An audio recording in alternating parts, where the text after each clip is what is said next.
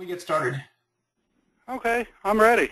Okay. Let me just bring this up here. Yeah, I'll introduce you to everybody. I think a lot of people already know you. Welcome to everybody for joining us today on our webinar number 1 in this series of 3 for understanding the mail log and troubleshooting missing messages and the email headers. A lot of you have already worked with Steve Sweeney before, our CEO for Port Systems Limited. We know you're all very busy people, so we won't keep it too long. I think the presentation is about 15-20 minutes. And then we'll open up the forum for questions at the end. If you have any questions during the presentation, just put them in the chat window, and I'll make sure that we get to them at the end, and Steve and I can answer any questions. As always, if we didn't cover something, you can always shoot us an email to support@fsl.com, and we'll be able to get all that information to you. Other than that, Steve, thank you for taking time out of your busy schedule. So I'll pass it over to Steve, and again, thanks again, and let's get this thing rolling.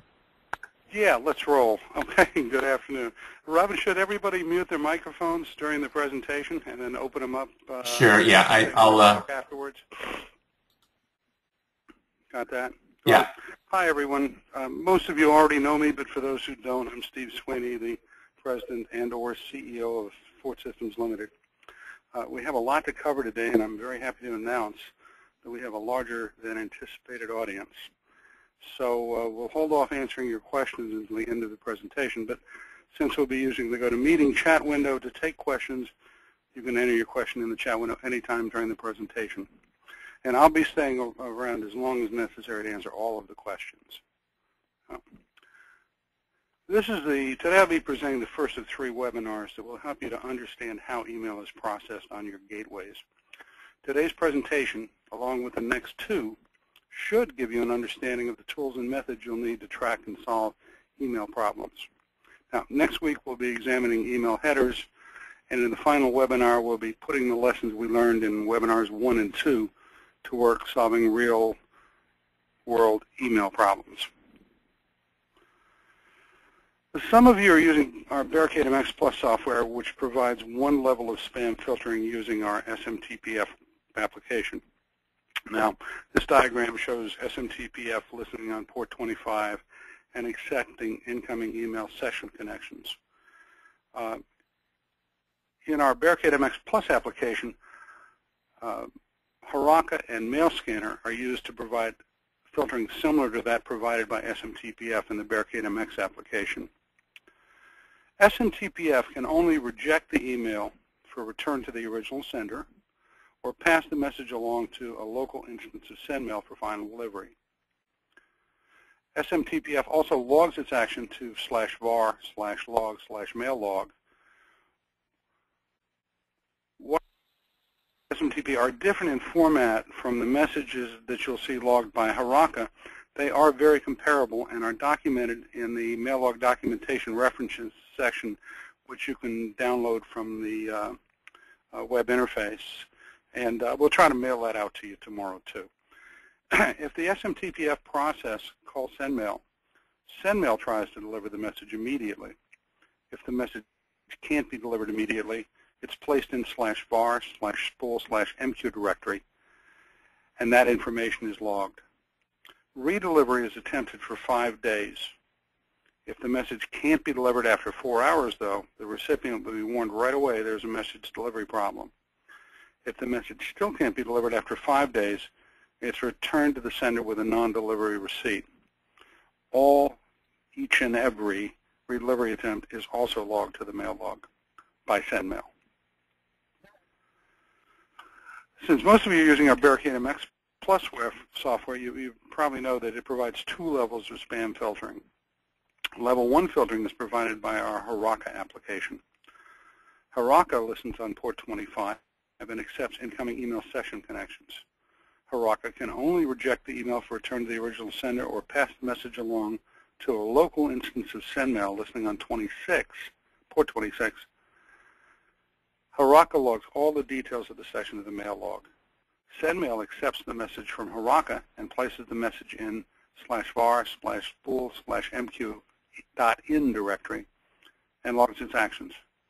MailScanner picks up the email from the MQ.in directory and performs the level 2 filtering of the message. Depending on what MailScanner finds and how it's configured, it can quarantine the message, return the message to the sender, or call SendMail to deliver the message to the final recipient. Whichever action it performs is logged to the MailLog. If SendMail is called, it tries to deliver the message immediately. If the message can't be delivered immediately, it's placed in /var/bool/mq directory, and that information is logged. Redelivery is again attempted for 5 days. If the message can't be delivered after 4 hours, the recipient will be warned there is a delivery problem. And if the messages still can't be delivered after 5 days, it's returned to the sender with a non-delivery receipt. All redelivery attempts are also logged to the MailLog. And before we get to analyzing the MailLog, I'd like to take just a quick look at the syslog process that actually creates the MailLog. The syslog daemon accepts log data from the kernel and from all local processes. It can even accept data from processes on remote systems. It's flexible as well, allowing you to determine what gets logged, where it gets logged, which is typically in the var log directory. And note that systems with clustered mail gateways often configure the master server in the cluster, or a separate server even, to receive mail log data from all members of the cluster. This means that tracking errant messages by looking through the syslog can be done in one place on the cluster, the central log server. What is logged is controlled in /etc/syslog.d. As we'll see later, the detail level of the logs can be easily changed. Log retention and rotation is controlled by log rotate. I've included references for centralized logging and syslog.d and log rotate.d at the end of the MailLog documentation that is now available on the web page. If any of you did not receive this documentation or can't find it or have a problem getting it, just send a request to support@fsl.com and we'll be happy to send it to you. I should also mention that while you can customize syslog and log rotate, most sites will be just fine using the default configuration. Okay, time to flip some screens around here and look at the details of what gets logged. This will just take a second, I hope.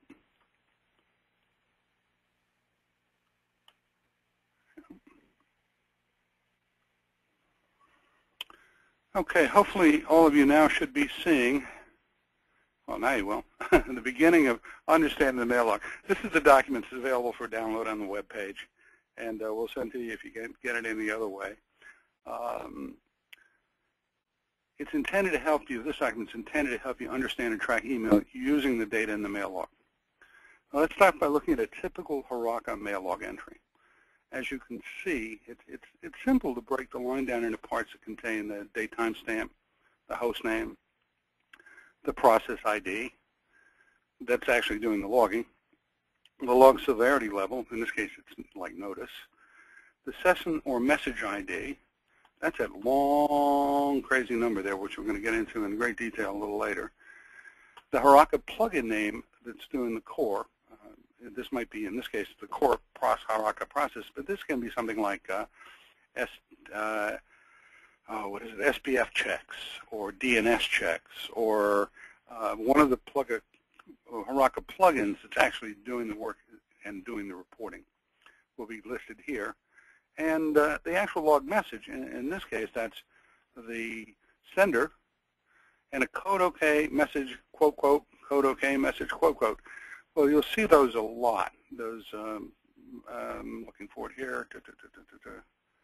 They are essentially messages from Haraka to Haraka, where Haraka can log additional data to the logs, or to other processes can pick up, other Haraka processes can pick up. The Haraka IDs need a little explanation. The following information is used by, the following information, I've got a typo here in my narrative, sorry. The following information is important to understand.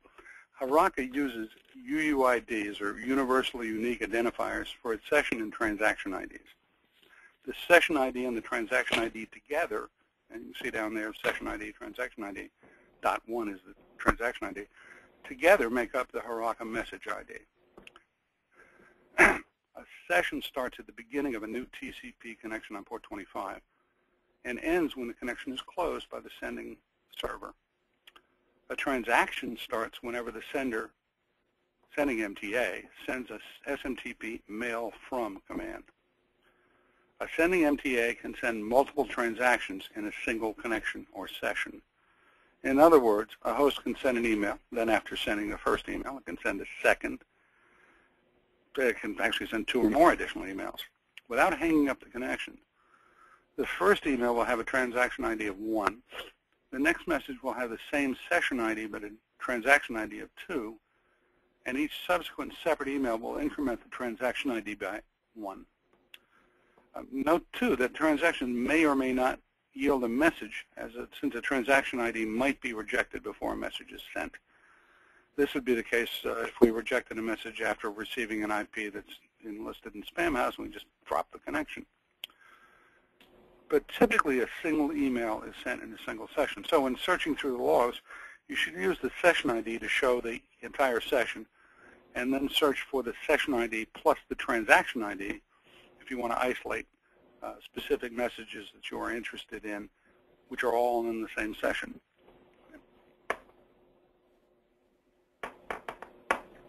Haraka log levels are typically left at the default shown below, unless you need to see more details about the session to debug an email problem. And it's very easy to raise a logging one level simply by logging into the system as root and running echo log info, all caps, redirect to the file etc/haraka/config/loginfo. Then to return the system to its default level, again, very simple. Echo, simply run echo log notice, all capitals, to the file /etc/haraka config/loginfo. Note the new log level must be entered in uppercase shown above, and no restart of any process is required for this change to take effect. Now, 3 processes logged us to the MailLog: mail scanner, send mail, and Haraka. We've already looked at the typical Haraka entry. Now let's look at the mail scanner, typical mail scanner log line example. The first 3 parts of the mail scanner log entry are similar to the Haraka log entry and contain the date timestamp, host name, and process ID. But the log portion of the message is substantially different. It always contains the send mail queue ID, typically near the start of the log message, and then followed by the actual log message. The queue ID can also be part of the actual log message. The send mail log line example is again similar. The first 3 parts contain the date timestamp, the host ID, and the process ID. The log message from send mail will always contain the send mail queue ID at the start of the log message, followed by the actual message logged by send mail.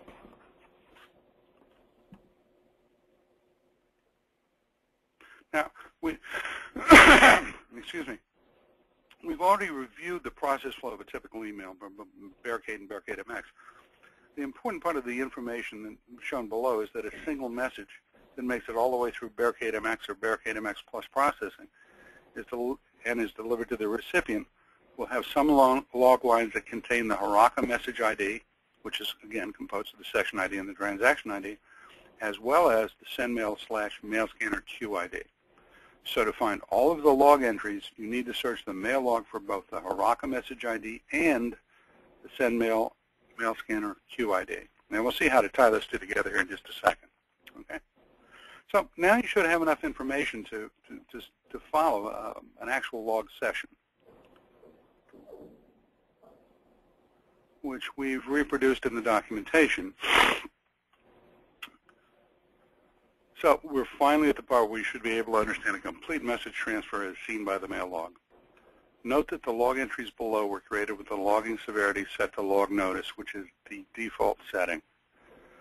So first, Haraka starts the logs by saying, oops, there's a new message, the Haraka process and process ID, the severity level, the Haraka core or plugin, which is logging, the entry and the sender of the message, and the Haraka message ID. Note that the log entries, entry containing the code equals OK and message equal OK are again just normal part of every Haraka message and are used when necessary to pass information between Haraka processes or to the logs. Normally, they're OK and blank. The second Haraka log entry shows the recipient of the message, the Haraka message ID, and again, miscellaneous information. Then Haraka logs, again, the Haraka message ID, the successful processing of the message, and details regarding the message itself. Okay, most of these are pretty obvious. Size, 1 recipient's accepted, 0, nobody was temp failed, nobody was rejected, and the message took so many seconds, 0.3, to process, and processing continues. Okay. Next, Haraka logs the message ID and the SendMail queue ID, along with the fact that SendMail accepted the message for delivery. This is where SendMail passed the message to SendMail. And it's important because this notice ties the Haraka ID and the SendMail queue ID together. So from now on, when SendMail logs or Haraka logs, we have to look for the SendMail message ID, that R8NBB number, to find the rest of the message logs. The next Haraka log, let me get my screens coordinated here. Okay, so at this point, Haraka has passed the message to SendMail. So now, no, it's got one more SendMail entry. Sorry, I missed this. Finally, Haraka logs the Haraka message ID and the fact the sending mail MT has disconnected and many details about the completed session. Okay? The documentation below will explain what each of these kind of cryptic things means. RDNS, receipts 1/0/0, all that's just recipient counters. It means one message accepted, none temp failed, and then rejected. But each of these is messages who may need to troubleshoot an email. But now, since Haraka has passed the message to SendMail, SendMail now does the logging. And the first SendMail message shows that SendMail, all it does is show that SendMail accepts the message on port 26. And the message identifier of the sender, that's the sending domain, the protocol, the daemon, the relay, and the fact it's running on port 127.0.0. Then it logs the SendMail queue ID and the successful delivery of the message to the incoming spool directory.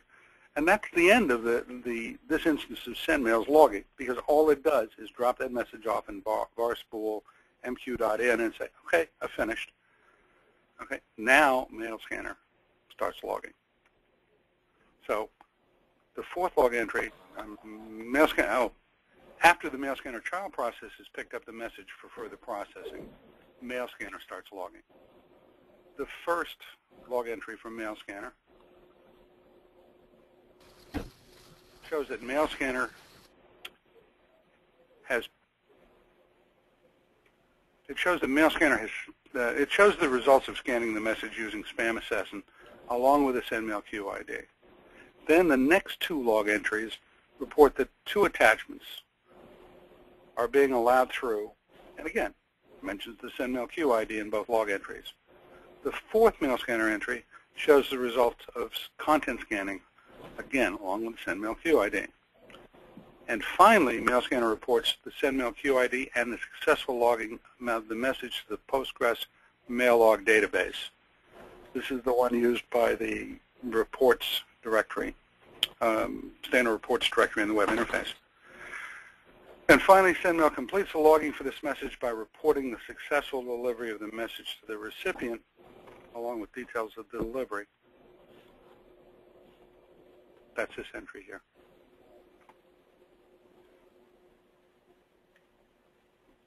Now, there's a little more in this documentation. We finally leave you with some references, very brief at this stage, for using fgrep or grep. Interesting enough, just some rudimentary examples using the fgrep command.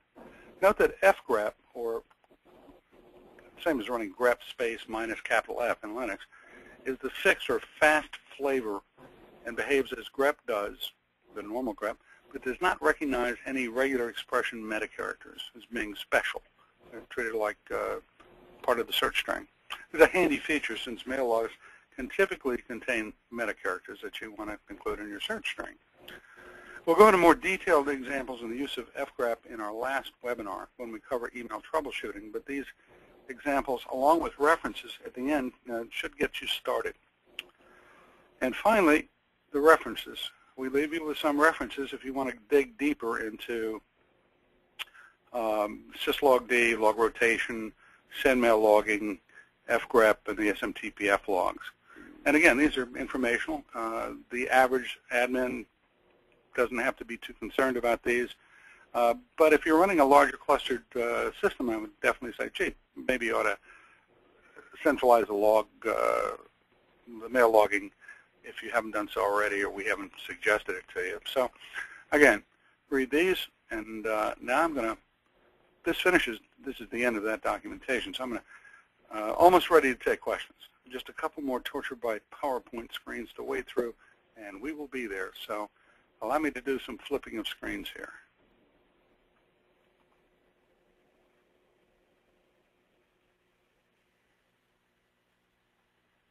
Hey, it worked.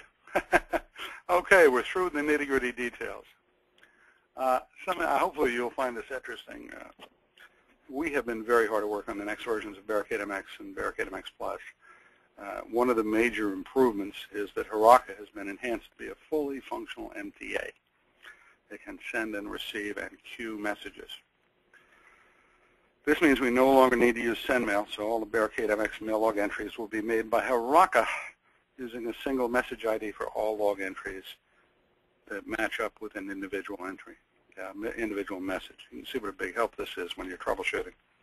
We will also be a completely new Bayes database to replace the outdated spam assassin implementation. There will be a new web interface and dashboard written in Node.js. Essentially, all of the BarricadeMX and BarricadeMX PLUS code, along with a web interface, will be written using Google's very fast, event-driven Node.js language with Haraka extensions. And finally, BarricadeMX will be back-ended using a very fast database for tracking messages using the web interface. And BarricadeMX PLUS, obviously, will have all of the new BarricadeMX features, plus more configuration options, multi-level user and domain logins, all of the current mail scanner functionality and more will be implemented in Node.js code, Node.js and Haraka code. No more Perl. You can imagine what a performance increase this is. It's huge. So while no releases of that data is available yet, I can admit that we, us at FSL, are using all the new Haraka-based code to process our own email, and it's pretty amazing. But then again, I am a bit prejudiced. So don't forget, this starts the question and answer period of this webinar. But we'll be here again at the same time next week, and we hope you can join us then for the Deciphering Email webinar headers. Great. Thank you, Steve. I think some people joined us a little late. Sorry that you missed the beginning portion of it, but we will have this whole webinar up on YouTube, hopefully in a day or so that you can review it, or if you missed some part of it, you can always watch it again.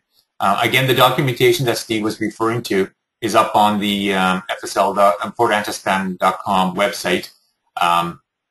You can visit there, and actually I'll show it to where while we're all here.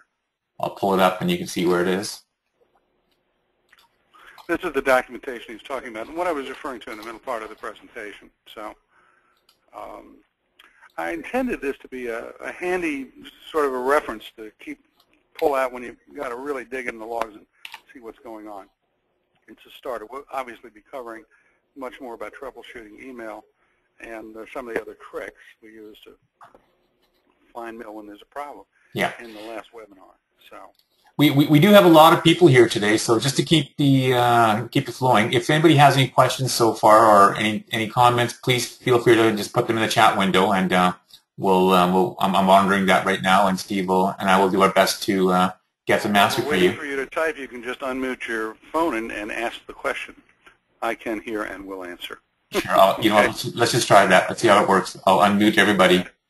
So don't everybody just jump in at once. Just say your name and we'll get to you.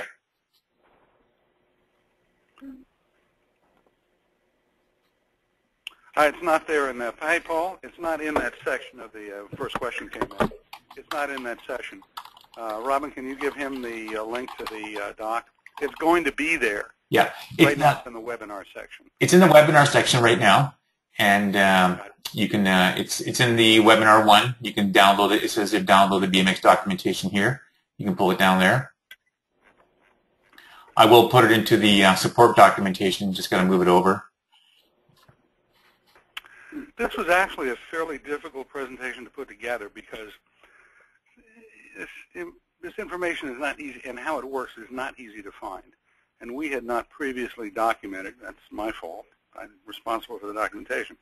So we're finally putting it all together as part in the beginning of documenting our new BarricadeMX and BarricadeMX PLUS documentation. I've always tried to make the documentation task-oriented so that you easily find an example for what you're trying to do. In other words, gee, I got to route to a new domain. Well, here's how you do that. I want to whitelist or blacklist a site, and that's how you do that. This documentation will eventually go into a document called Troubleshooting Email, where it will be completely rewritten. I'm not going to do that until we finish the new BarricadeMX and BarricadeMX PLUS, because obviously all the logging is going to change. The only process logging to the MailLog will be Haraka, and it will be turned up to be, can be turned up to be incredibly verbose.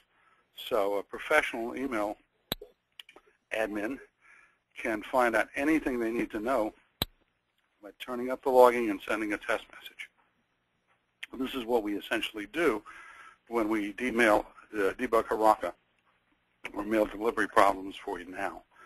But it's not that hard for anybody to do it, at least get a start on it. So I'm looking forward to getting this done because it doesn't exist. So again, I look forward to all new documentation too for the new BarricadeMX and BarricadeMX PLUS. Hopefully as good or better than the documentation we provided before. I can't believe there aren't any questions. Yeah, I think you must have done a really good, awesome job explaining everything, Steve. That good a job? It has taken a couple weeks to put this together because I had to pull data from all over the place and then try to make it logical. Great. SendMail has been more complex than it needs to be, frankly. What we're trying to do with this Haraka and building a filtering engine that is based around filtering rather than just delivery. In other words, building the application so it handles mail very safely and can detect what we're seeing is almost in the application we're running now is almost complete and accurate, very accurate SendMail junk mail detection. Steve, sorry, we just got a question in from Peter.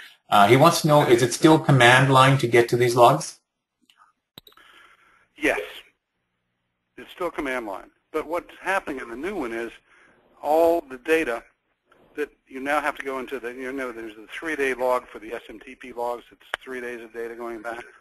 And then you have to only can get data for mail that was delivered for after 3 days. Again, without going through the mail log. The mail logs always contain everything that happened to the systems.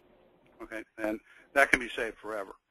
Typically, it's rotated a week at a time, going back 4 weeks. But you can move it to offsite storage or any place you want to and keep it forever. But with the new Haraka and we're using some incredible database tricks, so we can now do multi-level queries against millions of what look like database entries. I'll give you a sense. It's not really a database. And get a response back in seconds. And we can keep data of most everything that's in the headers and the logs that's important for 30 days, instantly searchable.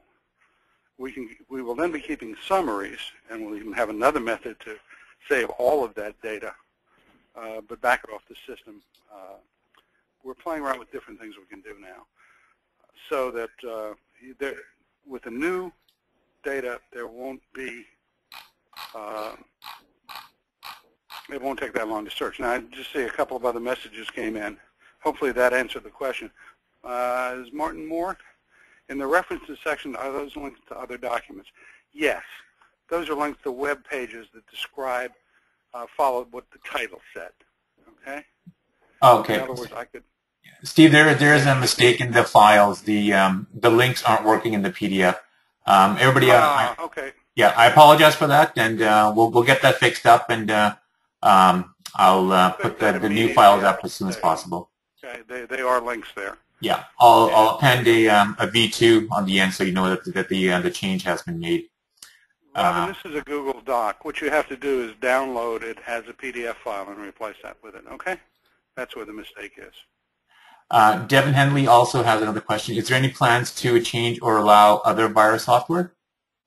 Yeah, actually, I think there's one other we can support now, and we're looking at two more. We can support any virus scanner pretty easily that basically listens to the process. In other words, you just pass the message to the virus scanner on a port. That's how we're calling it B. If you have a specific virus,